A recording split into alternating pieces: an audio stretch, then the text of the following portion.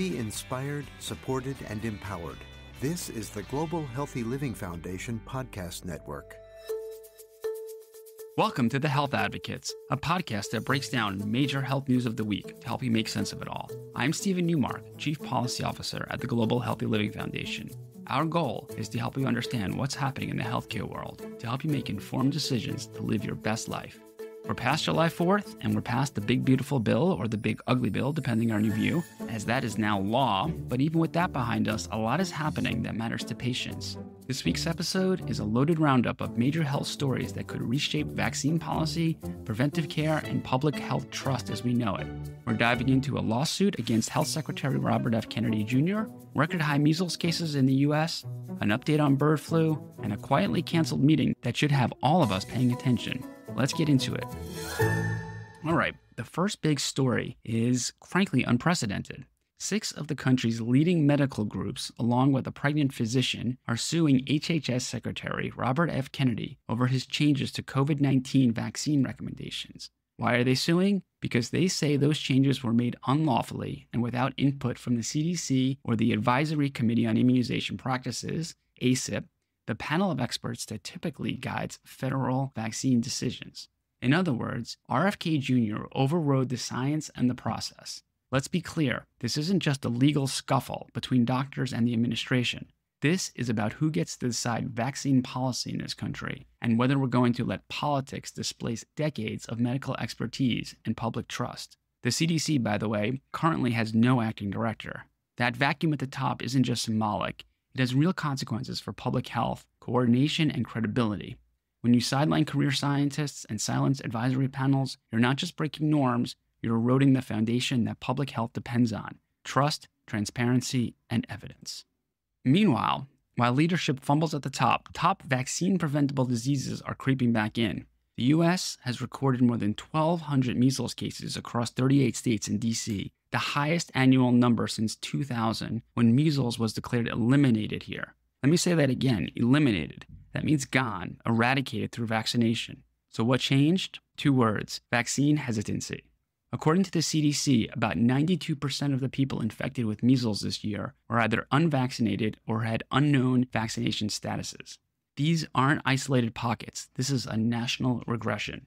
Measles is one of the most contagious diseases we know of. It's not something you want bouncing around your community, let alone schools, daycares, or hospitals. The fact that it's resurging in 2025 is not a failure of medicine. It's a failure of communication, public policy, and political courage. It's not a coincidence that this is happening while vaccine misinformation is spreading like wildfire. And once again, it's patients, especially immunocompromised people and young children, who will bear the brunt. So let's pivot to something slightly less alarming, the one that's still worth tracking. The CDC recently announced it's ending its emergency response to the H5N1 bird flu outbreak. They'll now monitor it through regular flu surveillance instead of emergency protocols. Why the change? Animal infections have declined and no human cases have been reported in the US since February. That's good news. Actually, that's great news. So far, there's been no confirmed person-to-person transmission in the United States, which is typically what triggers a broader concern. This, by the way, is how a functioning public health system should work. Identify the risk, monitor it closely, and scale the response up or down as needed. Still, H5N1 is not something we can totally ignore at this point. The virus continues to circulate in poultry and livestock globally, and the concern is that it could mutate in a way that jumps more easily to humans. But for now, it's being managed appropriately, and we'll keep our eye on it. Last up, a story that flew under the radar but should not have. HHS Secretary Robert F. Kennedy, there he is again, abruptly canceled a scheduled meeting of the U.S. Preventive Services Task Force. This is the group that makes evidence-based recommendations on what kinds of screenings and preventive care Americans should get. These are things like mammograms, colonoscopies, HIV prevention drugs like PrEP. The cancellation comes less than 2 weeks after the Supreme Court ruled that the HHS Secretary has the authority to appoint or remove members of this panel, a decision that stemmed from a case brought by conservative Christian employers who didn't want to cover PrEP in their insurance plans. So what's the concern? That RFK Jr. may now try to fire the current experts and stack the panel with ideologically aligned figures, people who may put politics ahead of public health. This could mean that some services currently covered under the Affordable Care Act could end up costing patients more money. He didn't give a reason for canceling the meeting, but silence can speak volumes. And for many researchers and patient advocates, this move signals a shift that could affect preventive care for millions.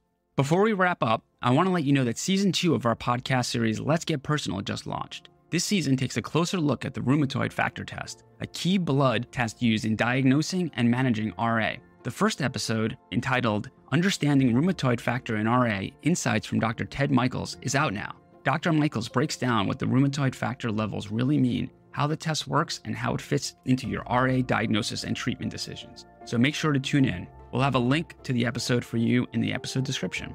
So what are we watching this week? Legal challenges to vaccine policy, rising measles cases, an evolving bird flu landscape, and a preventive care panel in limbo. It's a lot, and it all points to one theme. When you compromise the independence of public health institutions, patients lose, but there's still time to push back.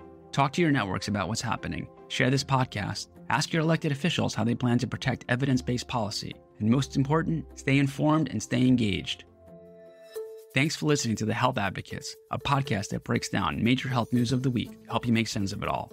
If you found this episode helpful, please leave us a rating or review and share it with someone who cares about healthcare policy. And be sure to follow us wherever you get your podcasts. You can find all of GHLF's podcasts at ghlf.org/listen.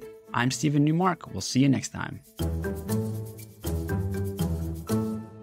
Be inspired, supported, and empowered.